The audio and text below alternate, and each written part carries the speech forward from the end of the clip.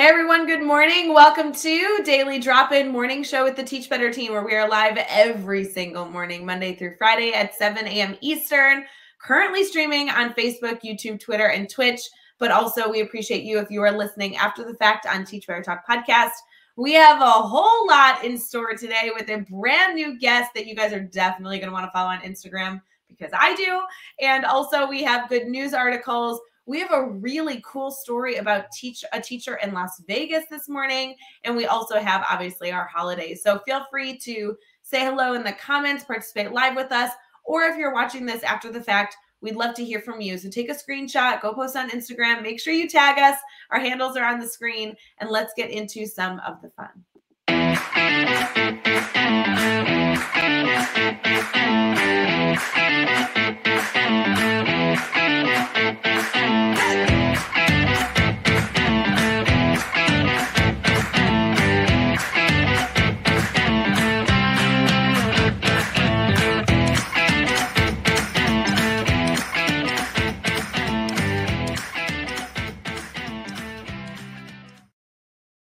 Good morning, everyone. It is bright and early here on Daily Drop-In, and we are going to joke because we're saying it's 7 a.m. Eastern, but for me, it's 6 a.m. because I'm in Central Time Zone, and Riss, it is really early for you right now. What time is it? Yeah, it's about 4. Oh my gosh. I just feel like you deserve an award, a trophy, like some massive, massive celebration, maybe an all-exclusive paid vacation for coming on the show today. That's kind of what I'm thinking. No, I'm so honored to be here. Like, I would have come at any time. I'm so honored and humbled for the opportunity. And, I can take a nap later. It's going to be so much fun. I was so excited when you said yes, because I kind of reached out on a whim. I've been following you on Instagram for a while. I love the work that you do. You're constantly putting out support for teachers. So I'm so excited for the Teach Better community to connect with you. If they haven't connected with you yet, maybe I'm really slow to the game and everybody knows everything about you. But in case they don't, would you mind sharing a little bit about what you do in education, kind of all that jazz? Yeah, so I have been in education for over 20 years. Kind of my story is I started as a tutor at a placement for boys that were called delinquent, who ended up being like my brothers. I had students who didn't know how to read, were 17 years old. I'm like, how does this happen? And, at 20, I was very outraged and figured that I was going to save every single student from falling through the cracks. Did not quite happen that way, but it did light a fire in me that's continued with me through my education journey. So from there, I decided after tutoring, I became a teacher at an independent study school. We had a lot of students who were young moms or just didn't really fit in a traditional school model. And it was just a really beautiful, beautiful experience, kind of doing school a different way. And then from there, I went to the Peace Corps. I'm kind of like an education nomad a bit. I'm just going from here to there. So I went to the Peace Corps and I was an education volunteer, kind of charged with bringing learner-centered education, trying to combat, corporal punishment, which was fun times. And when I got back, I decided to serve my community. So I actually started teaching at a charter school right across from the housing project that I lived in when I first got to Oakland.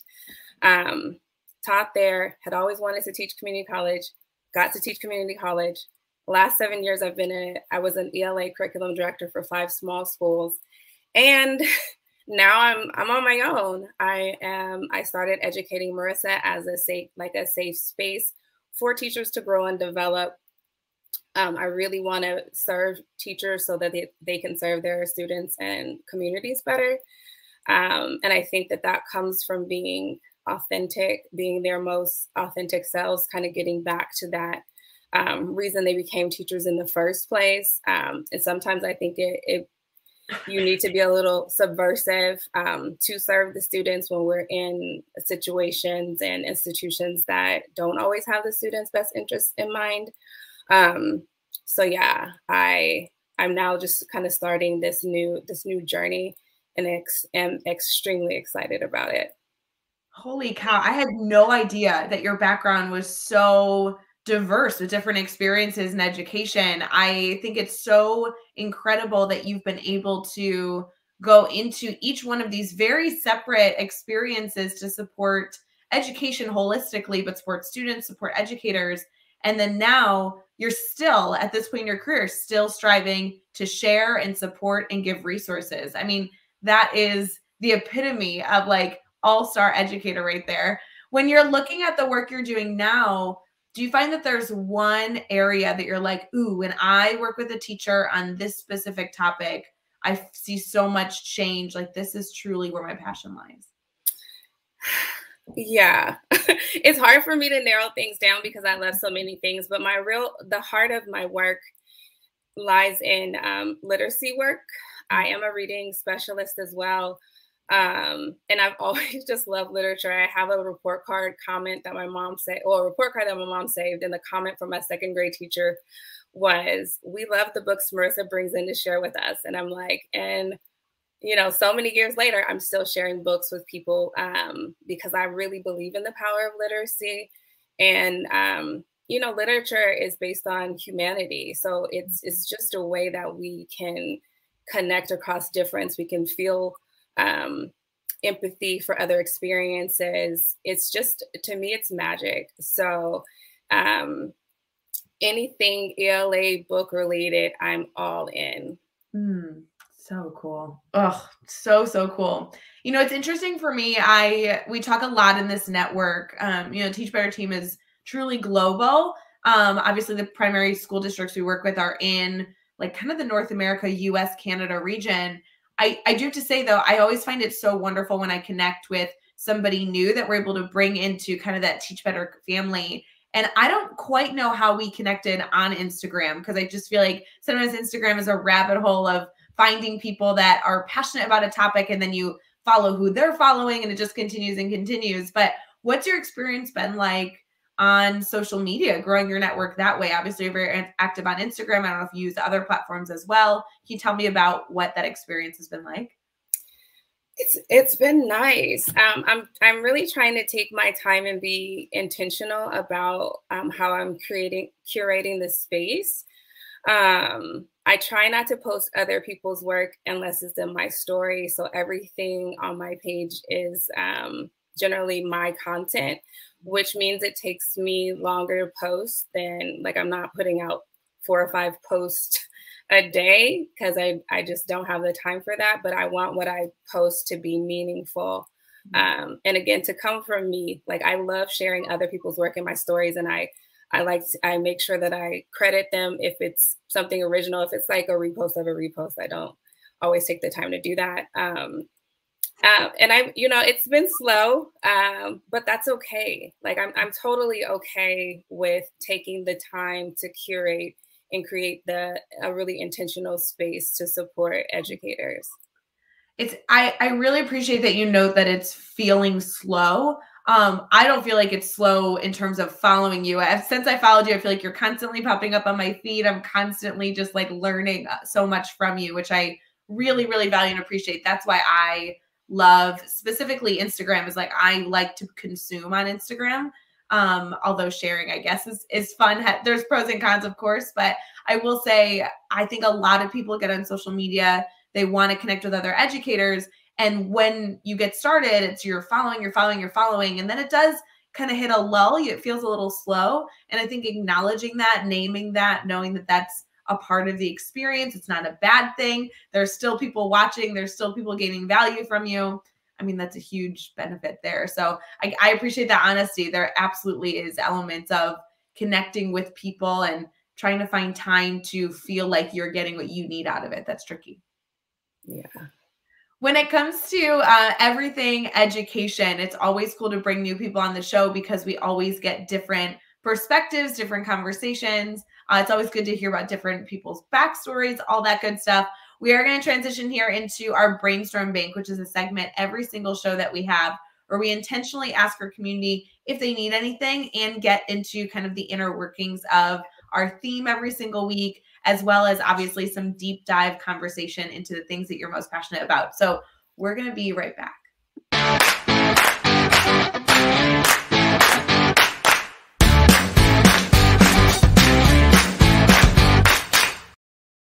All right, friends, good morning. Good morning. It is Thursday, December 2nd, and we have a lot in store for you already. We are going to transition here into our brainstorm bank, which is a specific area where if you have questions, we're here to brainstorm. And Riss and I are not going to promise that we have answers. We are just going to promise that we want to brainstorm with you. And we're actually going to kick it off, not with our theme this week, but actually with a comment that we received in our private Facebook group, which, by the way, friends, if you're not a part of our private Facebook group, that's at teachbettergroup.com. It will redirect you there. It's a Facebook private group, over 6,000 educators in there. And we actually have an exclusive invitation going on for some of you who might be interested in joining our live series in about a month that has to do with mastery learning. So if you're interested in learning more about that, head into the group. But Riss, we got a question, and I thought this would be perfect to discuss on the show because, as we said, it's not about having the right answer, but about really fostering a community that's willing to brainstorm, regardless of what wacky idea or silly problem you're having. So there was a question that was posted that I know you and I may not be experts in, but if you're up for it, let's discuss it a little bit. Does that sound good? Yeah. Awesome. So in our private Facebook group, shout out to Jen who posted this question. It has to do with the fact that she wants to use merge cubes and headsets with her students. She doesn't necessarily say how old her students are, but it kind of goes into about how they're researching what VR headset or content to be looking at. And it looks like they're looking at expeditions and merge as options for the content and also the tools and resources. For those of you who may not be familiar with merge cubes or VR, we're talking about virtual reality. You commonly hear like virtual reality partnered with augmented reality. They are very different, but it's this concept of you looking at the space that you're currently in and being able to add things to it using a device or phone. So some of you have seen it in commercials these days where there's headsets on people's heads. They're using their phones on their faces and they are transported into a brand new world. There's some really cool opportunities there. Riss, tell me your experience with VR and AR. Have you seen it before in television commercials? Have you used it? Where has that been for you? I probably only used it, if I'm thinking correctly, like on Amazon, like placing imaginary objects in my home. Oh my gosh, I didn't even think of that. You're right. That is such a like mainstream thing that Amazon just rolled out. If you're buying a piece of furniture, you can like put it in your room to see the sizing. Is that what you're referring to? Yeah. Oh so I'm new to this. I'm really excited though to learn more. Okay, wait, because I know we're going to brainstorm here and I know neither of us are experts in this recommendation that Jen's looking for, but how cool is that? I didn't even think about the fact that Amazon and other mainstream companies are kind of using VR and AR to kind of help with purchasing. I mean, even IKEA, you can go in and you're looking at a couch on your phone and then it allows you to turn on your camera and it kind of like puts the couch in your house so you can see the sizing, if the color works. It's not perfect. If you've ever tried it, it's really not perfect. But the concept is exactly what we're talking about. Good connection there. When I've used this in the past, I've dabbled more with virtual reality, augmented reality. I wish we had somebody here in the comments that could help us. One of them is when it changes the whole environment that you see. So if you've seen in movies before, like Player One, he's literally like transported into a new world. Everything around him looks different. Versus, I believe, augmented reality. I could be totally wrong. One of them means you're just placing an object in your reality, very similar to the Amazon that we were talking about, where Amazon puts like a piece of furniture in your room. I have really used both. But one of my favorite resources that I used was an app that allowed you to look through your phone to a different world. It felt like a portal that the students could like walk into, but it used both virtual reality and augmented reality because the app that I used would essentially give you this like, I mean, truly, it was like a portal. It was a circle that when you were using your camera, you had to find where the portal was in your environment. And then as you walk towards the portal, you could actually walk into the portal and then you were in a completely different space. So some of the places that we went were like deep sea diving or like we were walking on the moon. And it was really interesting because you had students kind of like walking around the hallways, walking around your classroom to like find the portals. It's kind of a cool concept, right?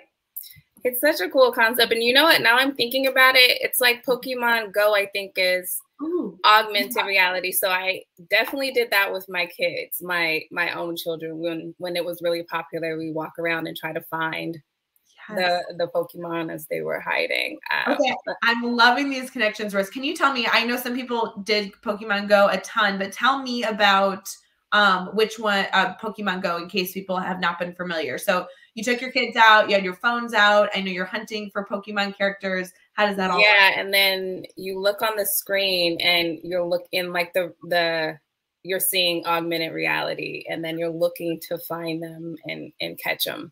That's so cool. But it's not with like it's not a full. Oh, thanks, Elijah. Yeah, Elijah's helping us out here. He says, I think AR is when you place an item in the room. That's what I thought. Like you're augmenting, you're changing the room you're currently in. VR is when you're transported somewhere else. Elijah, we appreciate your thoughts. I think that's right too. It makes sense with like the augmented reality versus virtual reality. Very cool. So thank you for noting that, Elijah. You get bonus points this morning, Elijah. So with this concept though, if she's brainstorming tools and resources, while I am not an expert and I have used so many different apps, one of the things she noted was the concept of a merge cube. Riss, have you seen these merge cubes? No. Okay. So here's how I'm going to describe it. I'm going to describe it like a 2-year-old trying to explain something. So low level here. It is, and I used to have so many of them. It's like, it's like a squishy ball that you would throw around the room, except picture it as a square form. And then it has a pattern on each side. I like to describe it as like, it looks like a QR code on each side, essentially. And when you hold it in your hand, it's either a folded up piece of paper that you've created as a merge cube, or I physically had like these squishy balls that truly looked like foam balls, merge cubes. And you'd hold up your phone and it turns the cube into something. So you could hold up like a turtle. You could hold the sun. You could have the solar system in your hand. So what it does is you're using the Merge app. It's reading the code on your cube, and then there's ways that you can manipulate it. And some of the cool parts about it is that because you're holding it, it's a 360 resource now as you're looking through your phone. So there's different games, there's different kind of like pieces you could look at, but because you're physically holding it, there's a lot of like manipulation you can do to this item. Does that kind of make sense? Yeah, so awesome. So cool. So I would say, I think that Jen is on the right track looking at Merge as a resource. Merge as a company, I know, has been developing this for a number of years, even though this is relatively new technology. I say that loosely because education is always behind the times, but this concept of AR and VR in classrooms is about 5 to 10 years into the technology. It's just not mainstreamed yet. So I think Jen turning towards big companies that have been doing this for quite some time, we're seeing this very progressive about 5 years ago, would be my suggestion, because those are going to be the companies right now that have done the research, have had the pilot groups, have found the issues with the resources, and have probably problem solved a lot of hurdles. So companies like the ones that she named in her post would probably be my recommendation.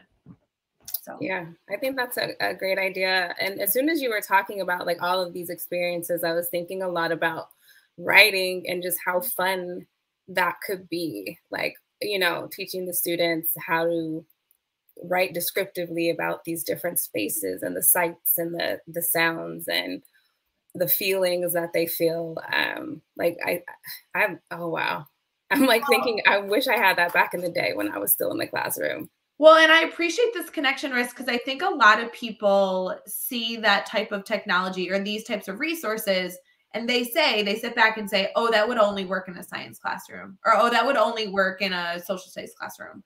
And what you just connected was, no, you can bring in experiences that may not directly correlate to that specific content area. So for example, like me holding the solar system in my hand using a merge cube, like that may not in theory connect directly to a writing assignment.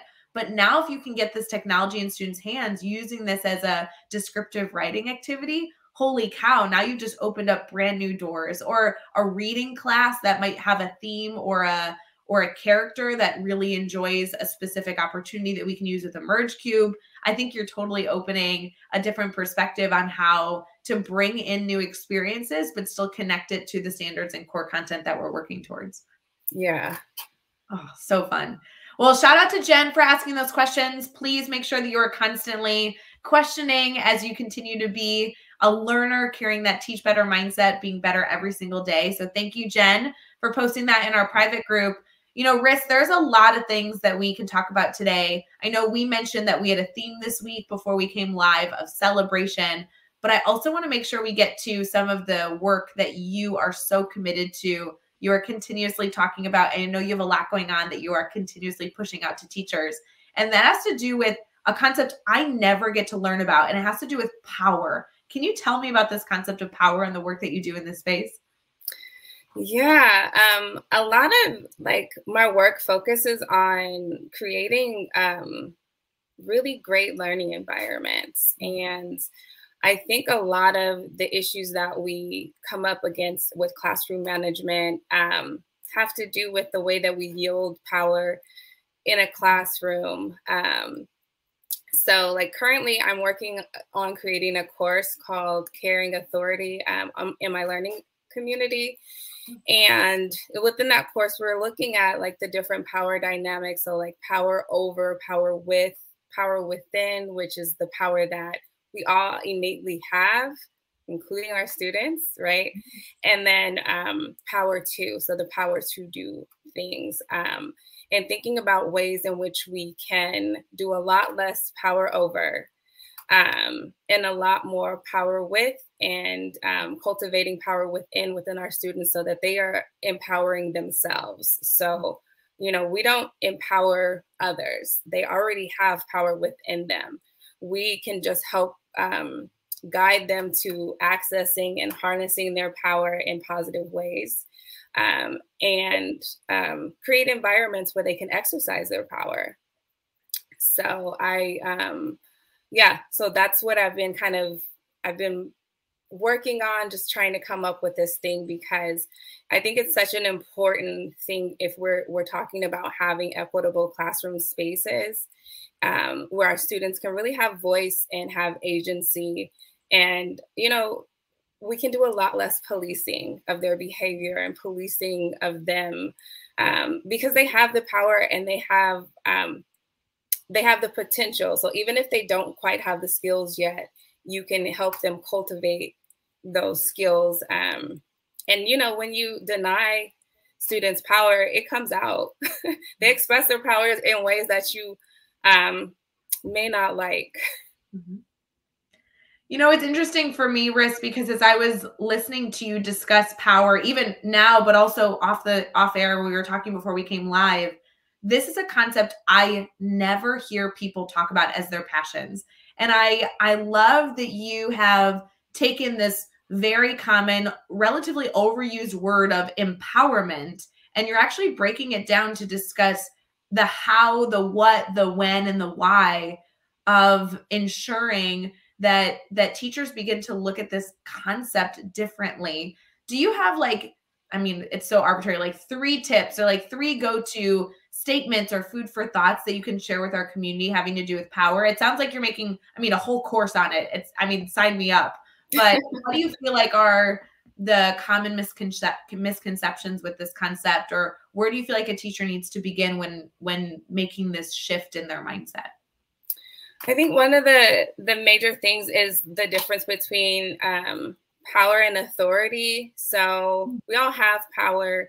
And like I said, that power over is the one we want to divest from. But authority is something that's like granted to you. It's something that's earned.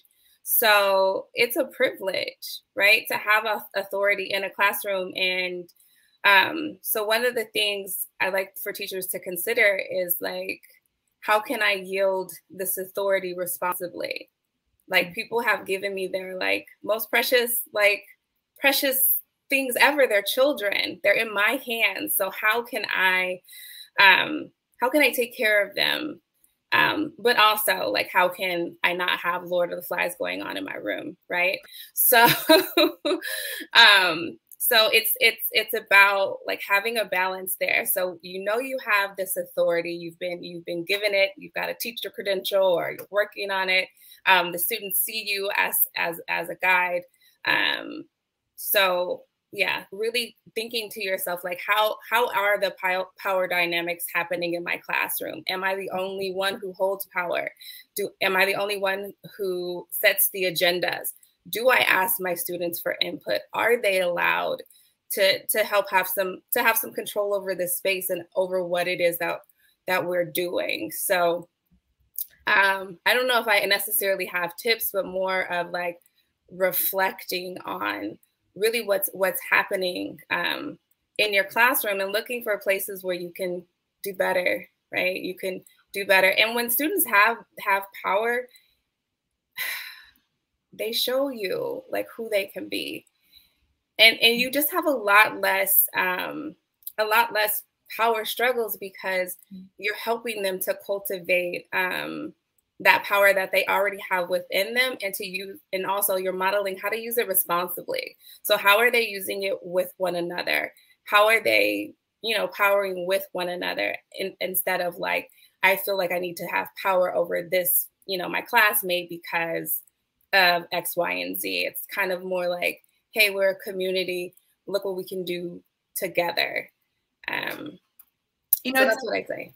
Yeah, and it's funny because everything that you're sharing, I think, is also bringing some different perspective to the language. I mean, truly, even just the word power dynamic. When you say, "Hey, what's the power dynamic in your classroom?"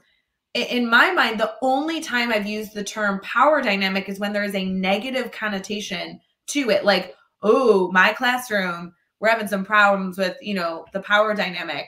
You're now discussing it in a way that actually gives I was gonna say gives power. That's not what I would be like, gives value to this concept of people working in a collaborative environment and feeling like they have a voice, feeling like they have opportunities that are before them, and then using the themselves to also bring and gain value in this community, which is a very different perspective. I've never explored this concept. I'm such a fan. That's so good. So when you're looking at creating a course, I know that you are constantly sharing. I know like it's so good. What can a teacher expect in this course? Because I know truly, even just learning in this small amount of time that we have together, I would absolutely dive into this concept more. So what are you hoping for from this course? What type of learner, what type of educator do you expect to benefit from this course? I think any educator who's looking to really stop doing all the heavy lifting. I think we have a lot of exhaustion because teachers are doing too much. Because they don't have the tools yet, or they haven't like built the trust with their students to let them do the heavy lifting and let them work collaboratively to do the heavy lifting together. So really for me, it's about creating this like really thriving classroom community. And I've seen it. Like I've had it in my 4th grade class, my middle school class, my community college classes. And it's the most beautiful thing to actually really be able to be a facilitator in the classroom, not just like the sage on the stage. Like there are definitely parts that I hold as an educator, but I want to empower the other people in the room because they come with a bunch of stuff too.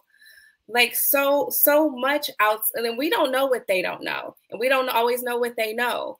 I always tell teachers that I'm working with about a student that I had who during history class would just be like amazing, and I'd be like, and one day I just was like, Eric, how do you know so much about this stuff? And he was like, I play Assassin's Creed, and I was like, that's so dope.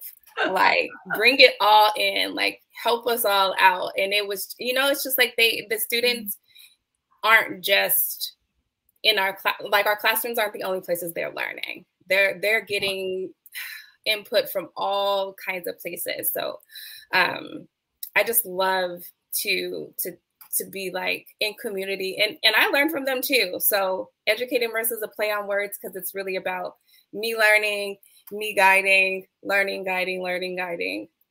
Completely. And that's honestly a huge element of the Teach Better community. I knew that our community was going to benefit from having you here as a part of Daily Drop-In.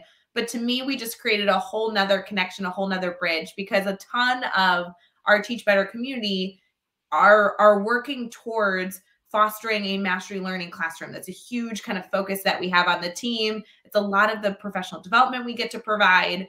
And when we're talking about mastery learning, it really is transitioning the teacher, teaching the teacher how to step away from being a lecture focused. I'm the smartest person in the room. Let me bestow my information to you. But really, how do we make them a facilitator? And it's interesting, we focus so much more commonly on the instructional practices. Like, how do you foster a classroom that has classroom management and content alignment, da, da, da, da, da.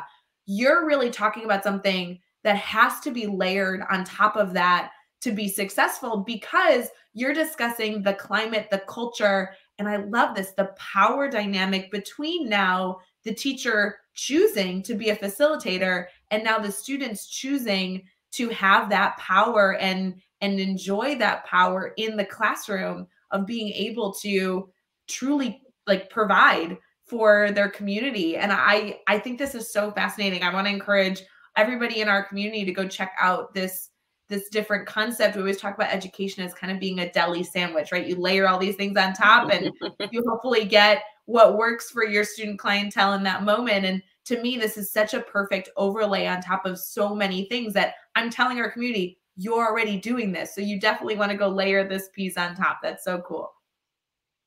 Yeah, I like that. Deli. It's interesting. This kind of connects to our theme this week. Every single week we have a different theme, and this theme was focused on celebrating. And our concepts when we were talking about celebrating and this being our theme the first week of December was, can we provide suggestions for the end of the calendar year to make sure that you're setting up your students to be successful for 2022? Can we talk about it now so you can have a few weeks to like get it ready versus talking about it the week of and then you're scrambling if you want to put together a fun activity. I wonder if some of the work that you're discussing in terms of students identifying and truly understanding the power that they possess, if that's actually a way to end the year strong and come back at the new year even stronger. Can you speak to that a little bit? Yeah. Thinking about like celebrating the end of the year for me, and the advice I would give teachers for their classrooms is really to focus on community for these last couple of weeks that you have the students. And also focus on resting and restoring and taking the time. These have been like, we've been through quite a few really difficult years, and, and things haven't stopped. So I think that we should take a note from Mother Nature, like during this time, it's getting darker. We are needing more rest. And I think we've been really kind of disconnected from our natural, we have artificial light. We have all these technologies that help us like keep going, producing.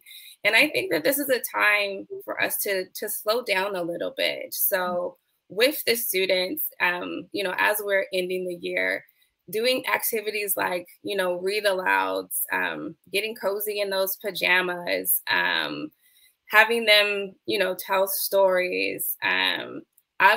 If you are not mandated to give homework, like give the parents a break. Like this is a time to rest and be with family. And if you do have to send stuff home, have it be stuff that's like really collaborative. So have the students learn more about who they are, where they're from, where their ancestors are from, traditions and things like that. So like really thinking about like, what do we really need more of during this time? So I don't know that you need more worksheets. I mean, I'm sure the district folks will be mad at me. I was a district folk too, but I don't know how much more data we need, how much more evidence we need. But I do know that we need, connection, and we need empathy, and we need time to rest, and we need time to connect. So those are the things that I would really be trying to focus on at the end of the school year. It's not a waste. It's never a waste to be building, these social emotional muscles with our students. And again, like, it helps build this community where the students feel empowered and that they're responsible for one another and to one another. And it just makes everything else everything easier. Yeah. So that's where I am. It's less activities, more connection. Well, and I think that you're focusing on something that teachers at the beginning of the year feel confident that they need to focus on, right? Like, I have to learn all my students' names. I have to get to know them as people. And then we get in a few weeks to the school year and we don't stop that, but it goes on the back burner. So many educators just, we have to get into the work that we also have to be responsible for. Your focus on focusing on community and connections. Yeah, I love even you brought up like students learning about their ancestry and different cultures. This is such a beautiful time to do that, really ending the year strong, identifying who you are and who you want to become.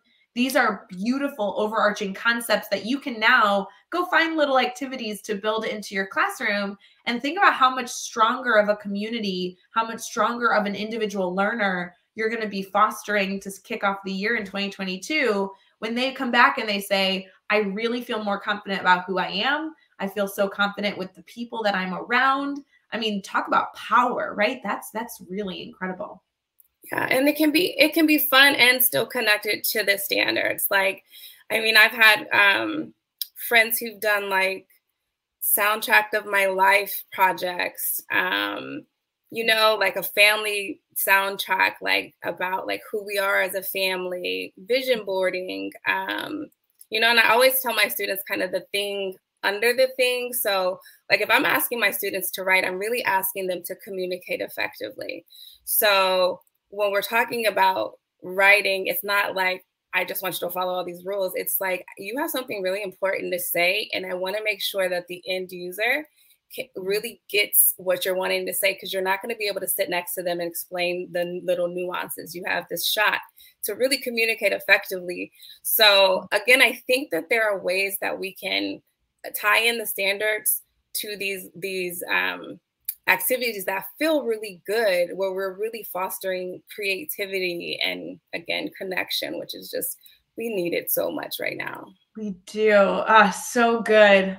So good, Riss. I have loved learning about this, and I can only imagine what more I'm going to learn when I continue to not only engage with the content that you push out, but all the work that you continue to do and share. It's so powerful. We're in transition here into actually a beautiful celebration that we're going to have in our good news story, some holidays. There's some good stuff we still have coming up. So we'll be right back.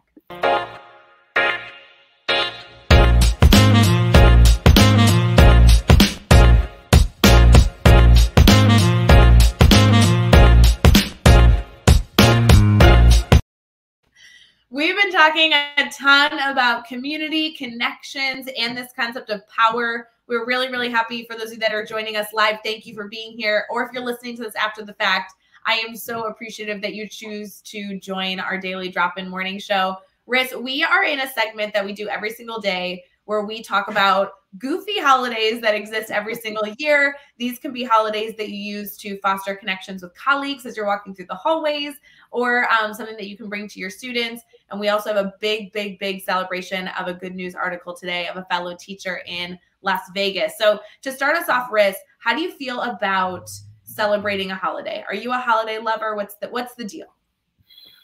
I am a holiday lover, although more recently I've been really just more intentional about how I'm celebrating certain holidays. So I'm trying to move away from being more capitalist in our celebrations and more connected.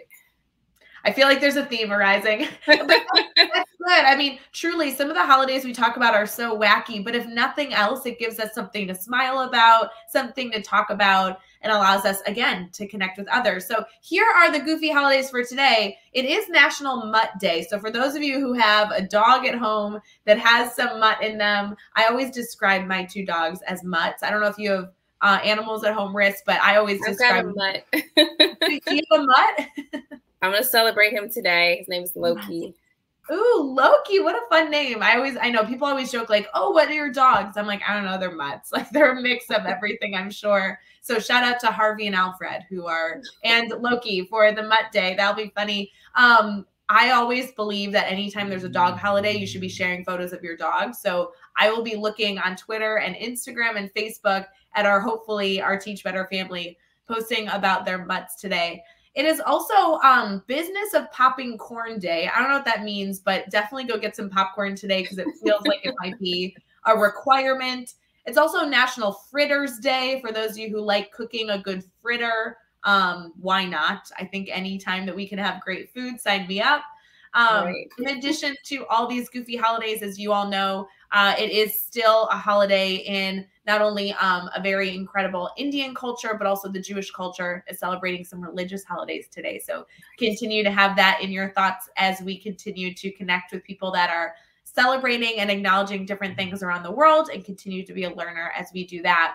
We have a wonderful article today about a teacher that it just wouldn't have done it justice if I talked about it. And so what we're going to try and do, Riss, cross your fingers for me. We're going to try and play a little video, just a quick news segment on this special thing, this special celebration I saw all over social media. So I'm going to see if I can share this screen. Cross your fingers. All right. And let's try out this news article. Let's see how this works.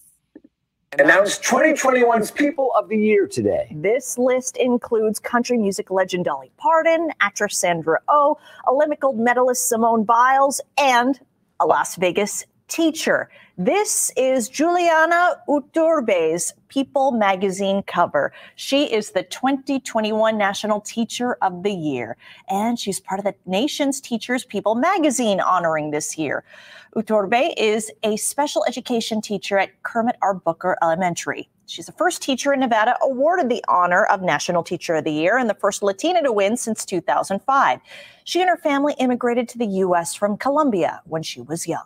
And Governor Sisolak tweeted this out, saying Nevada is home to the best educators in the nation, including our own Juliana Urtubey, the 2021 National Teacher of the Year. So, Juliana, your dedication to your students and your craft are an inspiration. On behalf of the Silver State, thank you. So exciting, right? People, that's amazing. Congratulations. I want to see this cover again. I'm going to see if I can pull that up. I love this beautiful cover featuring, gosh, talk about power. That is a powerful photo right there.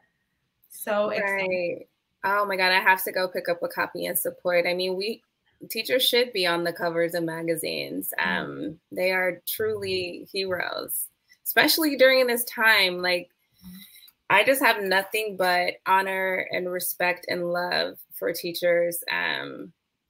Yeah, I love them. So shout out to Juliana and the amazing things that she continues to do as a Las Vegas teacher. I believe she's in Clark County in the Las Vegas area. So definitely go check her out.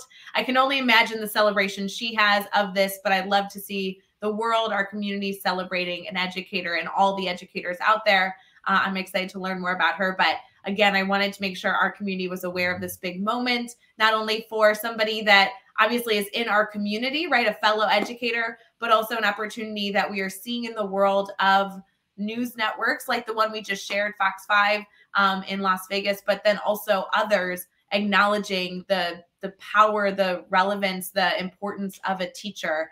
We want to continue that story going. And remember, if you're an educator out there, share your story so that others can celebrate with you. So very, very cool. Good news story there, Riss. Yeah, that was awesome. Oh, I feel so happy. I want to make sure our community connects with you. And I know many people are going to watch this video live and be able to see that your Instagram handle is on the screen. However, for those people that might be listening on Teach Better Talk podcast, or even so if they have their phone propped up or their computer propped up, but they're getting ready for their day and they're not necessarily looking at the screen, would you mind sharing how people can stay connected to you? Yeah. So on Instagram, I'm at Educating Marissa, and that's Marissa with 2 S's and 1 R. There's so many variations to this name. And I also have Facebook, / Educating Marissa. I'm pretty much Educating Marissa everywhere. I have a website, which I'd love for you to come and hang out with me, maybe join my community. I just love community. I love to be with other educators, connecting, learning, growing, evolving. So yeah, it's www.educatingmarissa.com. Yeah, I mean, those are the places that you'll find me, and I really just can't wait to meet you. I really believe in connection for the 100th time, but it's really like, for me, like what as humans, we're communal, and I think we've gotten away from that. And over the past couple years, it's been like, oh, we really do need to get back to the spaces that really fill us. And, those are our communities.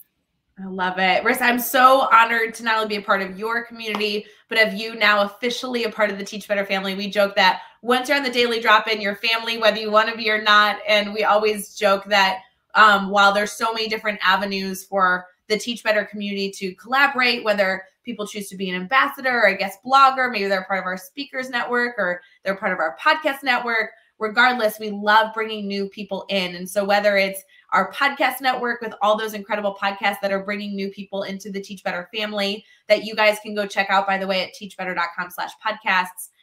We also talk about how Daily Drop-In is a beautiful opportunity to continuously add new faces, add new friends to that community. So thank you, Riss. It's so fun being able to talk shop with you. And I thank you. This has been an honor. Like, I am so happy to be connecting with the Teach Better family. And yeah, this has been my pleasure. Thank you so much, Rae. Good. For everyone else, have a wonderful Thursday. It is December 2nd. You're about to have the best Thursday ever, and you don't even know it yet. So go fill up your coffee, get amped up for the day, and we can't wait to hear how it goes. So keep us updated. We will see you back here tomorrow morning, unless you're participating in all the masterminds. Gosh, there's so many masterminds later this afternoon for our Teach Better community. But if you're not heading there, we will see you bright and early tomorrow morning, where we will conclude the week with the one and only Brad Hughes joining the show. So thank you so much. Riss, thank you so much. We're going to stick right here, but for everyone else, we'll see you later.